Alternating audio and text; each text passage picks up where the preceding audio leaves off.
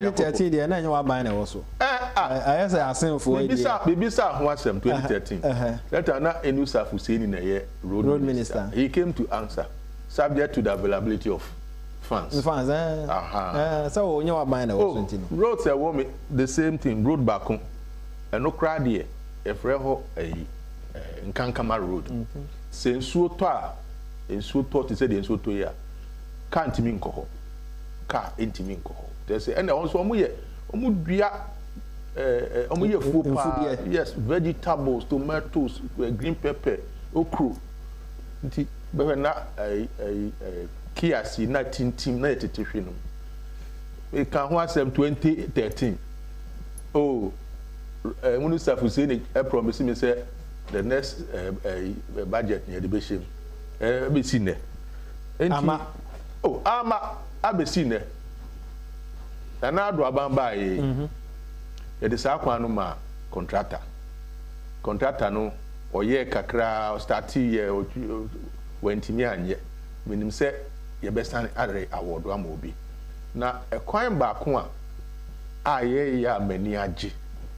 e fre no bumuadu roads bumuadu etrese osino samandwaso ebefa bompe ebesi himai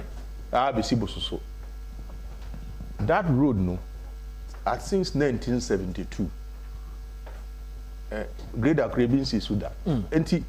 originally so na ye tied road o nya say ye tied that 1972 under Busia's government no ye tied road no na over the years no just say abeye death traps enye manhole potholes galleys e wo ho no gutters no ebi ho no mo a wo de kia agresi mu a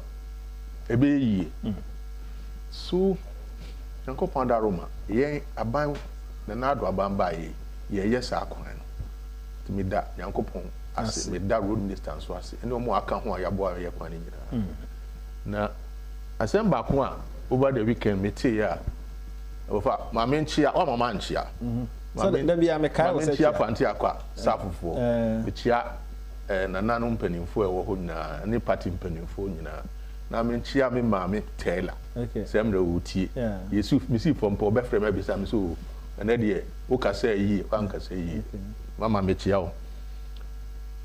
asem ba kwa na me tea over the weekend na me nteme ho ase nse yesi President Mahama eko se hezi Holland na ne kasem no kire se MPP aban we abanfo pa ne amamofo abanfo ne amamofo na yetu onfo kura obi yetu onfo a onti amofa ya ne nipa yerure fie hu adai na nye sa former president Mahama ya no kogina ho ka se obi a onye president da wontimi ntunufo anari na ne rure fi ne hu also obi a onye president da no ontimi ntunufo because aduma no onti ase enye sa president ya former president ya no kogina Kumasi abonti o ka kire mu se Kumasi for there se ye di gold kura egu mu kwan so kura money nso o se atemde die bi eni ho echin weyi o nya agro so ahun obi papa santifo de ye di gold kura egu mu Kumasi kura mu nti obi etunufo obi tie no na hokọ ye dey unu se o ka se mo mu ntie udi gold nti ko hokọ ye dey na ni refi se me ma ye dwanfun ye odwanfun ana aponchifun ukase bia binti what is the meaning of dead goat enti so ni pakro ye now taka mo kakra ne ye no more so ni pakro ya ko gina ba bi na okase aban bi o hwa yetunufo a ontie no ti apotu no mind one instance what to abanfo wenti futu papa metimi aka bebre so emu atem didie se afutuo mpo bi na ohimpom bi ana se osofo panin bi de be Mahama bankra na koku buahe no sami jemfi no mati yesi no so ebe di watema wa fi wa kra ubeyi kola to nche enti ensem bi wo ho no ya ma o mekeka because Ghana for real fee no na dwen see real fee ye real fee na ye ka mamu a sebe obi a atoreche bi ento oman COVID bi ensi Ukraine war bi ensi ema supply restrictions bi ema wo beto kufo aban a woko no now we build a country now ma ye grow at 9.4 to 9.5%. Wo be so mu no di baya ba ditch e be do 3.4%. The BNC despite say COVID and the Ukraine war under President Akufo-Addo ye growth rate average growth rate is 7%. Yeah, agricultural production about 4%, average 4.8%. Would the end 2.9%. Baby, anyway, the figures you go one, you compare ubetimi ejinano. Roads, why you be a come roadsy, especially now, say, under you know, roads infrastructure here about 4,500 kilometers. Under Akufo-Addo. Any the cabinet yatra 10,000 ubaye no na sebi nurses amoye training teachers omko training yetua won allowance ubetwetwam. It has taken Akufo-Addo's government to bring them back because obi enim say nurses need teachers for there they are so critical amofa ukwa bi ase a ukwa kura bi ase a me constituency baby e frɛ ho ayesu besia ubekona 3 classroom ni nyina teacher ba ko no ena classroom class 1 class 2 class 3 ni nyina ase bom so how dey metro no this government educational infrastructure why who they compare mo dia mo nru ba bia enti what does it mean by poor government? Now one kasa e be na nkrofo ato abama o kasa na wo di Ghana for atem because at least we can read, we can see, and yet you can read, we can see. Don't you shouldn't assume say any refi said you or run a government no na ukofa sa and opede na mo kan ho asemi ya power purchasing agreement but the minimum say Kamara Kwachi ka say $40 million a month for capacity ye use na no ba na me kire o say eti say ye bia na Kamara Kwachi ka no eti say ye call convention so sorry for your call convention ye nim say ni per economy ye 15 na wako high bus that's a 500 also they koye wadwuma anya bank no na ba be kire o say de sika na ye adwuma so ukoto bus na uhia bus e be 15 na o si wanya loan ti wo de ba ko to de nipa 80 na what's your trunk am for no de omo be kan kire wo omo hu kra o be ka say well say me de o de meka so long as I be to meka no until we should not confuse am for no mo ba mu wa we invite on ba bia na fi I say omo de poma ana aba be gina so hwe we ye ni ye hwe ni but say we invite you that's anything I say a sovereign state no? Okay, that is why we say we are a sovereign state the IMF on TV meditate my end there for esikan enye I just say yakoje on besia there na besia kura say the make there's a limit who call bank na akoje besia unya pie bank free bank wa ebi no jaji anom de akoware and so also the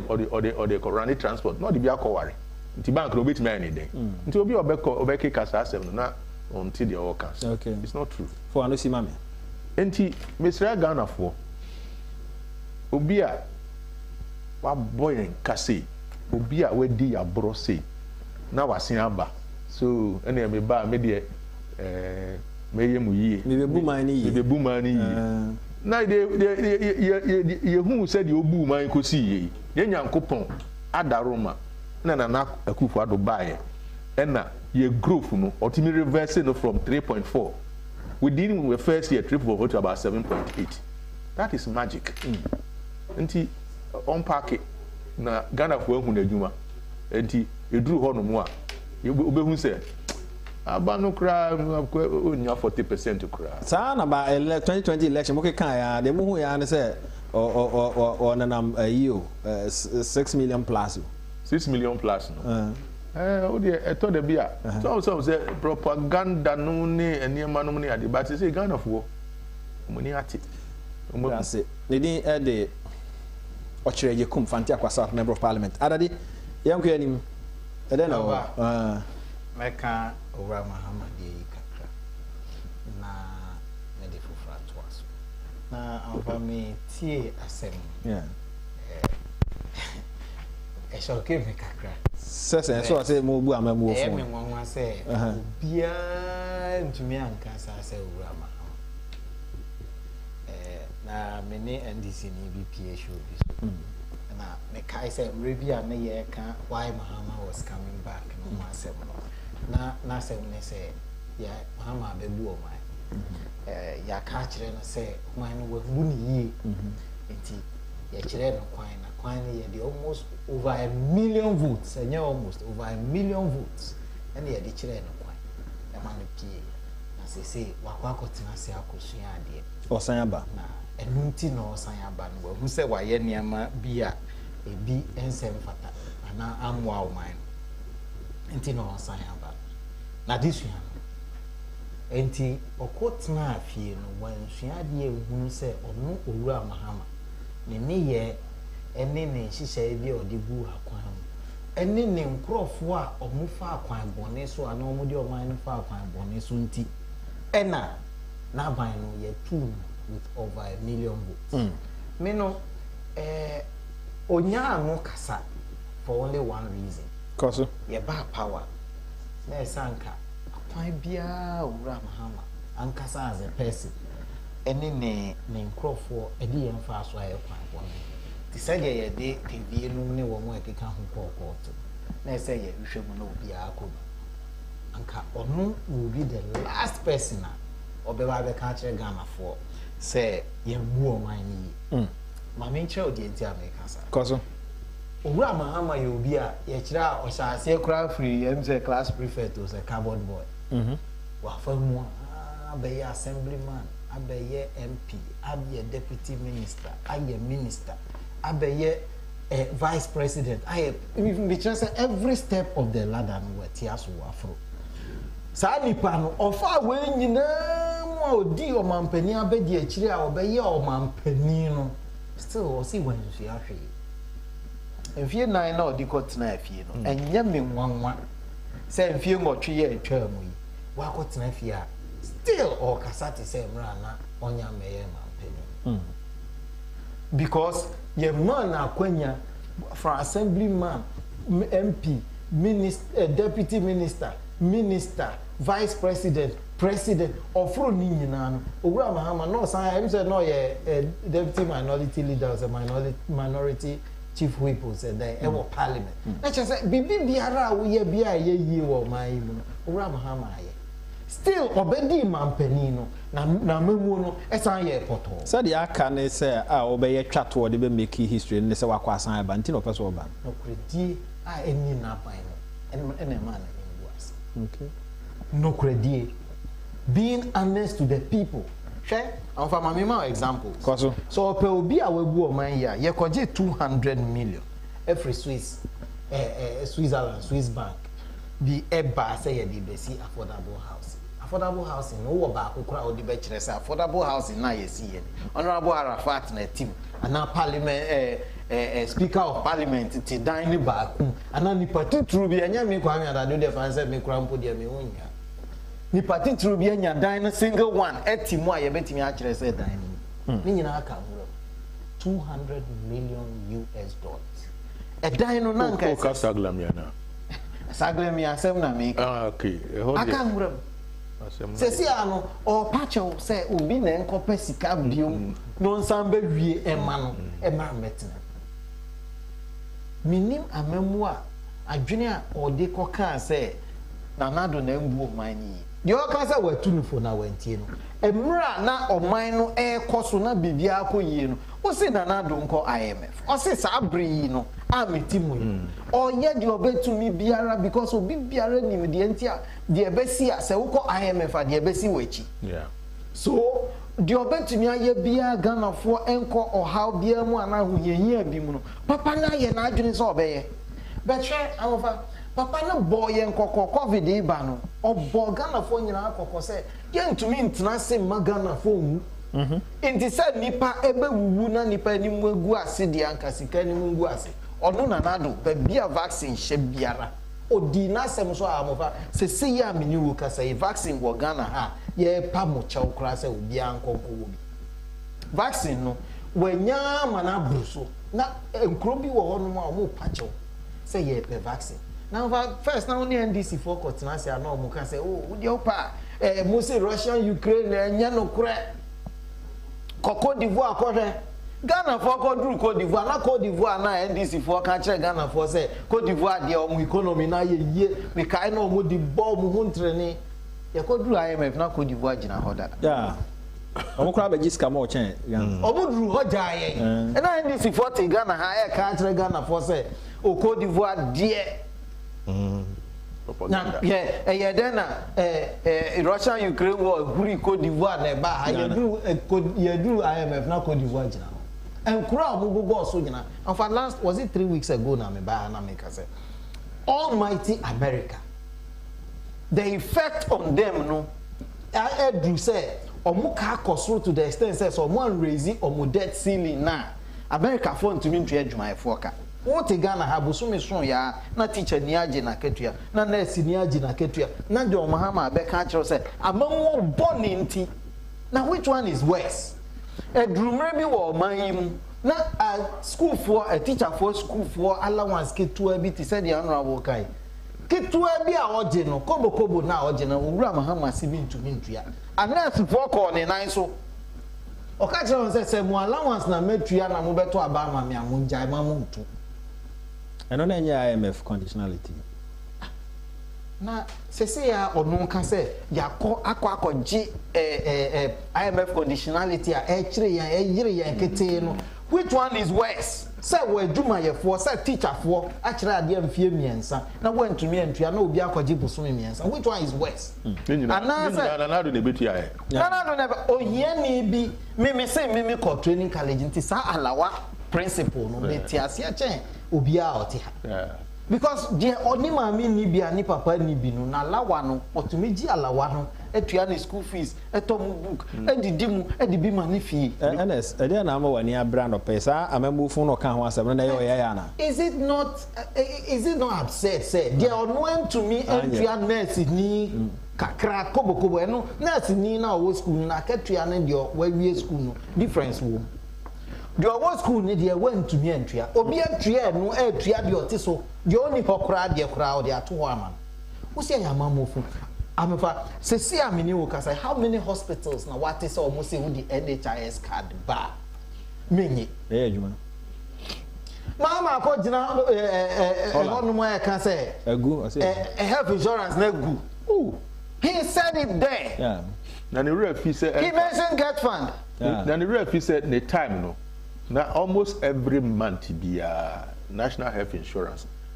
any hospitals for there will be demonstrations. Yes for almost say yenji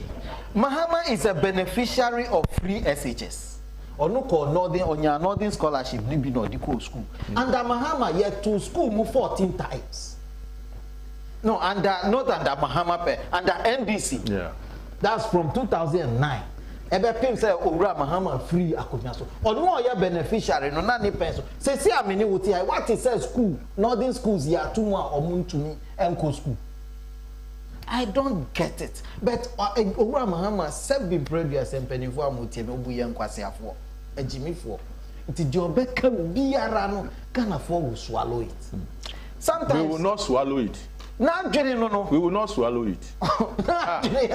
Because there Yakra say honorable. Now no me younger sister ba no call Laboni school. Cause me drive no call her. Or mo be school. E no mo call. na ye din kwala ne koye na amofa ye kodru ho no I had the shock of my life. Yeah. Parents are abegada wo ho no nkomo a obia di. It's about how effective free SHS has been. Yeah. The silent majority. I was shocked. Say, no, I was expecting say the NDC form both free SHS say chi. No more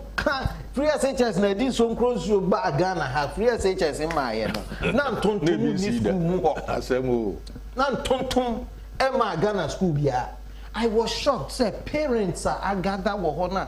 ya ye queue na omu checking kwala de niama. Na enkomo omu di we ya man ka ye ba ye. Yeah. Anka obi wo ho no mu a wanyi ne ntoma wo ne bag mu an nkoton a na ntoma no kwa hwan na eto enna me ka say obi wo ho no mu a wan kwa nkoton ne banche fu a na banche ne mbo ya ne ba ne ntumi nwura school banche ne mbo ye be okoton do komi anka no abo no omo ne san ko danya me ase de na me check me records around that time na free estate na me timi tua nipa ba 200 school fees. In a year, we try educational support 200. Now, say me check here. Few tertiary students. Na omo a ekono omo meje lorry fare. My member akuro kan say mo get here. Lorry fare ni biscuit so mo farmer. Oh, I know the omo beji, but enti say school fees no. En kan omo so am say obi o ha obeba so ebia chobo so krampo no. Obe ye kakra ma no. But en kan no there school fees no when nyama na onko school. So, and say, Andrew even 20. I say, tertiary inko. The can you say onko school or drop out and kasa we jai. And yes, I be our Chinese sumpo na chile wako. Wa pass ni bibia ye kama. Yeah. When ya honorable Mwaka kra na went to me ama ufia na went to me anko ubifia na when ya ntuma bia ana ne banch bia chef for mwanya mboye when ya ubia obe owo pepa obeka say you me so mu ama oni ntino. Ne ban education is curtailed ye jai. Die nanado amamu bone no ajo mahama ni na chi wo say mo amamu no enye papa hospitals in fact kan say enye papa kra de yanke ye wo say ya amamu fun na mubu na me kan say as at the time obeko IMF na ahochire be pa ne wo time na wa read dompe no wa read na amana to dompe yi kura ya bubo mu no na what was the causal factor because under akufo the man ahochire beba the tail end of his government affecting your election was the credit crunch. A wealth phenomenon. We are seeing in America for someone say banks go. Say amene wo ka say amofa. Say Mahama say meboa. Obia nhwa international media. Credit Suisse egu. Switzerland bank kese pa ba ko a man for this ka gumu a omuwo sika pa no me ne wo kasa ya ton Mahama say we are say hwinsi. That's why he's selling the world. No say odanyankopon ase I saw them Assemblies of God I saw them. Odanyankopon ase say na esi ameto no anka haircut ni ade nyina obeka ya anka ono ne breso na esi no nyame de okwan ofa so ye ni bibia. He would have been worse. Afi na bre na so anyankopon sa ade na ba na wabeyi mu afri ohaw mu. Ante obi yembre no no mbedi. Ono dia me say owura akufo be free so no papa na odija wo mo. The economy had grown no about can say. A grow to the extent say na owura akufo akofa offshore banking e baga. Yeah. Dia na ye kan magana for na drumre bi na banks Nigerian banks no were relocating from Nigeria to Ghana. Na omo wo bebia na me che say na oman ni sika san konkan e na ye de ma wo mo. Ye omo be free so na banks are na e pa nipa che say ye wo sika gudem. Brabeji bi ko ye adwuma na nya ho mfa so. Uka kire banka no say oh enra nko na me koji bank wo. Sika wo bank wo so ne ye obeto na me ko tua no ma na me je me die no otolo ni kire say obetua bank ba ko no na no ama mo no ama the lower terms so what you say or the amount with lower terms nti ba ko no die na e bia ne boy den no ma me ko tua ma na me mfa me die ma na me santi rate so ma that was where Kofi left na ye disha NDC san onu free so no na bank no na sika na wo amofa odi ko to bank na ni ye di Bank of Ghana assign so mo assign your friend bailout e biaji 1.2 billion Ghana cedis faculty is scam. Undumi modi ye ebi agye na ma chedi na wa akɔgye no wa san die no omu chedi na ɔno atwa ne ho akɔka kyerɛ nkrɔfoɔ sɛ na nado na ba begu bank no wa onipa na di meme sika na me de akɔto ho wo san de bi pay so na yɛse 600 million ne ma wo ni saa sika na to nipa kɔtena ne so na nipa na ɔte hɔ no na adwuma ne sɛ ɔbɛhwɛ sɛ sika na wo de ama no no de wo se ɔmfa nkɔyɛ no ɔbɛyɛ saa na bank mbra wɔ Ghana Bank of Ghana mrateɛ wanya ɛna nkrɔfoɔ ne san di sika no sɛ ne ebia na ne share wo anaka ne share ni mu dia ɔka sɛ ɔno wate ɔse yɛ man 600 million wate saa 600 no mu 10% a ɔno afa de ɔno ka sɛ wafa no kickback a watua sɛ yɛ tua bribe a yɛ gye receipt it is sɛ ɔno gye fa nti na me ka sɛ me adeɛ ba ko ha me no me ka hwɛ no abo of kana pesi mame sɛ anka yɛ ba wa no na yɛ expedite action on some of these things a akɔwura mahama nka deɛ ɔka yɛ ɔbɛdwene ho mprɛ no ansa na waka because ɔman na yɛ wɔ mu no me say Ghana ni bia wotie me mesrɛ wo wadaroma wo nso deɛ ɔka no hwehwɛ mu kakra na bisa wo ho sɛ ɔman America wo nua bi wɔ America frɛ ne bisa ne sɛ dwuma sɛm wɔ hɔ saa bere te sɛ na sɛ nipa na yɛ de ɔman a flowing with milk and honey share ne nsa na ɔbɛ free hɔ no na yɛ abosia saa nipa no saa bere ya COVID aba after me da bia me ka say after every pandemic there is a recession after every war there is a recession nipa no saa bere ya we have entered a recession after both a pandemic and a war wo san dia akɔsɛ nipa na wodi from ne share ne nsa na wam tumi amwu ɔman a wagu no wo san dia ɔman na ɔno dia ne ho akyere no ɛsan akɔ akɔhyem me da se ɔka kyerɛ sɛ ɛnyɛ no korɛ no me da se meto adeɛ ketewa bi aba na afi yɛde nkɔmɔ aka no ɛde atoa so Okukuzeku says I sometimes ask myself whether former President JDM John Mahama keeps track of his speeches at functions. In fact, he's becoming synonymous with self-contradiction, and I think his followers should do well to bring his mind to it. He's losing it. Okukuzeku ena edewe edebai. Eya no onim de oka on yes onim de oka. Babia won ya okasa o. Sebe. Ona adwene ye ne say ye gullible. Brofo bia odi be yi ato from there. Na no okoduru asen of o say judicial service na na judiciary no na justice system no sisi Agyekum ogina asen of de na okeka no sisi no. Enti baby obegina bia onim de oka ane de enti a oka sa asem no. But ni nyina gina Ghana for na abato so ye the team so man oba betena so na mo fa so say papa we dey judiciary no dey say o do twitwiri from kra o I mean to ade emra ye beba sa asem no so na the chief justice dey na kan na fe ye dey enkomo no aba na we me kai will say give us scientific herbal center abusuafo wonom ye adwumaku ene company a adwuma mo ya ye say omo hwehwe haban ene habamba ene nuem da bia de be chim bia sa adwuma no na give us omo eye fi se ade chi ade san bia omo pedro ye papa ye betumi abo no matena se ye hunu se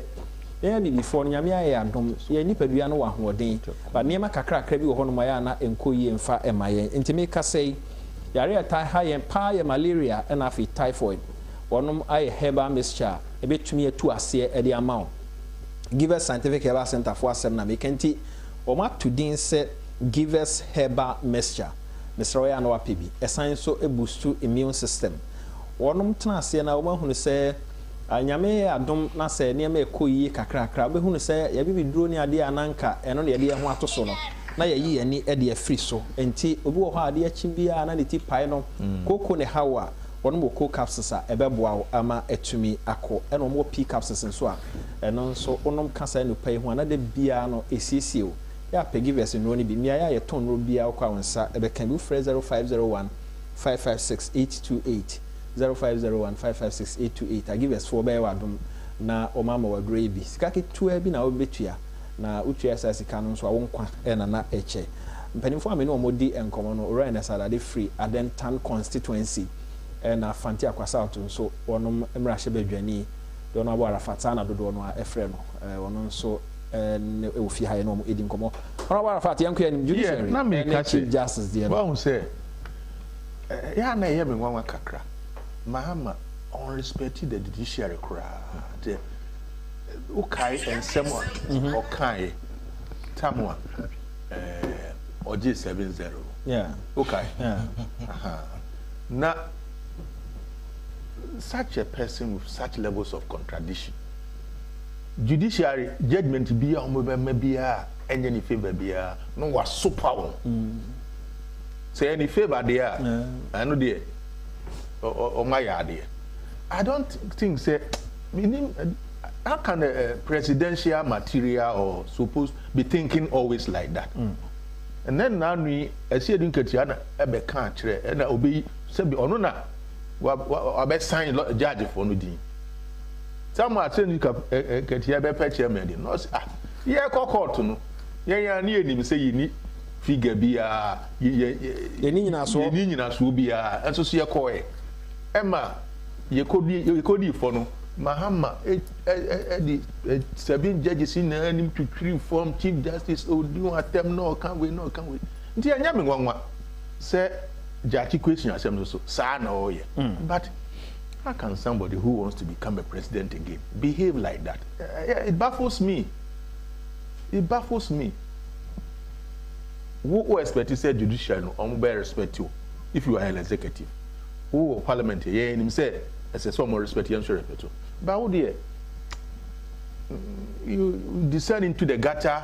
to say be a serial caller be I want anything about the judicial system, government system now who did the judiciary attempt. And I want to say we just okay can system because of per se asking for no feel say judge question obi I no from so ono na on kan okure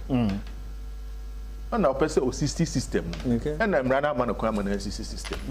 enti ya ma ha ma on kan okure kakra nchire Ghana fo na nya se ye nyina ya jimi ayenim de ekoso obi enim hot sa enti me dana se yenso ya da ase na asem ba ko a wo ho ansa na NS ebeba mu no raja Agyekum o ne nam no keka se ne common fan kra oba ye mfa ma no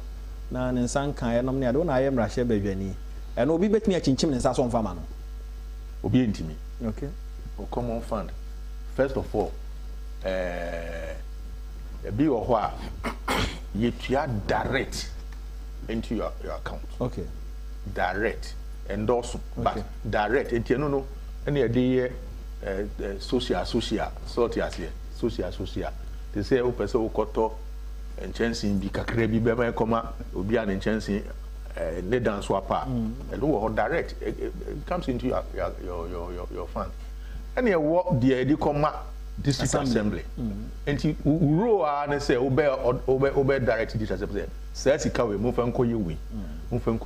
you write to the district assembly no matter normal procedures so procurement laws will be as normal on my year nti obi obe catch say me MP me say nka me common fund maybe other say on one kasa onye serious that let me put it serious direct na ebe na account no so amem I know they say minim say obia de eba and a direct from parliament now akọ account now the year you of course you account for it because they are auditors ba be checking ya o dey idea so onam na okeka say ono na nya na ban na woso nti no nzika kure woso de man no de bo all ban so catch so the scale fra bro kira ban nti oba be boa wo mo oye MP whether wa ban na woso no ban na woso obi a sike bi e ba e de pep okay wa ban na woso no ban na woso MP say we the first term o ye third term o market you aye pe sike e call common fund mu e ye pe de call insurance fund ni nyina ye pe enti obi o ba be ka tro say nyama ban ni e na woso ntimi nye bibi no o twantro on penny bibi aye enti enye no kure era say NS hava yanku anim yo judge question mechanic maybe sa minim say Supreme Court say he tried the deal and he treating as though he never was sana Supreme Court na kan education if that is true now you trying to deal kura the benefits ni nyama no dia ye ntwam there be say Parliament. So okay, necessary and to say Supreme Court, necessary Tianica. Yeah. Common funny demand. He's supposed to use it to do certain no, yeah, Tianica, Wajenica loan, Wajenica committee sitting allowances. Yeah, Chani Dim as though he never was. Unfortunately or fortunately, yeah, Mrano, it doesn't take respective effect. It doesn't take until even though Omar can start there, but any amount or day. Why taxpayers near Sika? Who can start there? The and the tax are what you are across the young court. Refund is what you are buying. You are buying cotton of a mouth. I'm saying this. The law, it moves forward, it doesn't take this. The entire say, they said the NDC in a cano, and the common fund, the Buha or the Tojisima. Footballers, yeah. The Buha or the to money idea, the Mao, Muma, or Chairman Constituency. Jafina or reverse and Akojin, I don't call constituency for no. Okay. Maybe some question wait for a reason. Yeah. You're trying and tomorrow, Obinswaba, Unimrana pa. The first thing I am saying here is the MP himself. All Babe Yemra Shebe Jani Bumrano Suno the best Shemra. So thinking no in my head, no can't hear me say. Onimpa said me revoke me dual nationality ni wiye me nya me certificate and na wa said wakwa koto form ye ka kire no ansana oba ye koto aba in fact before vetting kura no NDC for I may mate say NDC for na bi kura raise so it was a year enidahu onim say there are possible consequences ahead of him. And yes, I met me a bebo amufakro no metuni botu.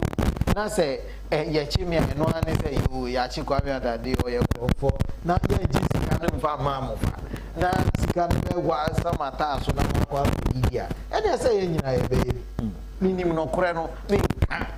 oh ya ka e koko see the same thing. And someone ye can fa ura mahama.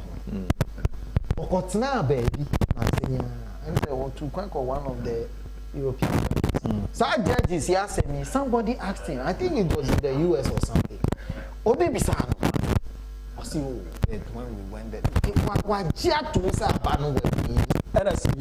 you are make a crown and make sure that you your microphone problems kakranti or more share na or more and share microphone on family into me and to us. Make I will say Penifo me no mudi nkomo no Fanteakwa South member of parliament Ora Arafat and afi NSRD na NSRD member of the New Patriotic Party Adentan Constituency and Honorable Arafat and so member of parliament edema Fanteakwa South whether I say NDC CPP PLC ojina ho de mo nyina name mo no ankasa no or the New Patriotic Party near ojina New Patriotic Party seat so and the core parliament near yedi ho nkomo nkomo a ekoso ewo asenof MPP for can say seat na e kwa bia so mo ebeje ye hwe se betumi abamu a ene sto asoma me nti awofa de America ne say ye nim no kure no o mampani dada o san pe mampani aba beye ena montro what other word will I use? Disingenuity. Nyama ensem fata. Kwaya ensem fata so no nam so a odi beye mampeni. And propaganda. What will he do? Entro. No kurese. Obeye o mampeni na. What will he do for somebody, for the Ghanaian? Obema unkuko nkete. Na di oya poultry farm na mukura na nimfa so ote se na wa ye bema unkuko du.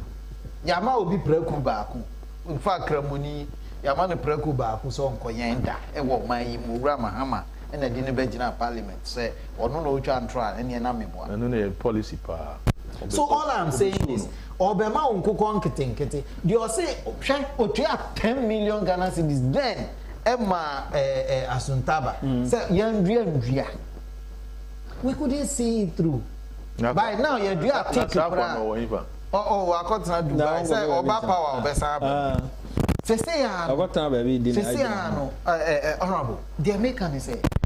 Nyama SSA. Now, honorable Arafat, computers, one yabi. Oh, say ni na otwe na computer no be go aye be 50 Hope City be 50 e koma school bia e be duru ho no na emu be 40 na enye adwuma those computers there na ka to keke nom the fan bi abom na yihwi na me run project bi wo na say na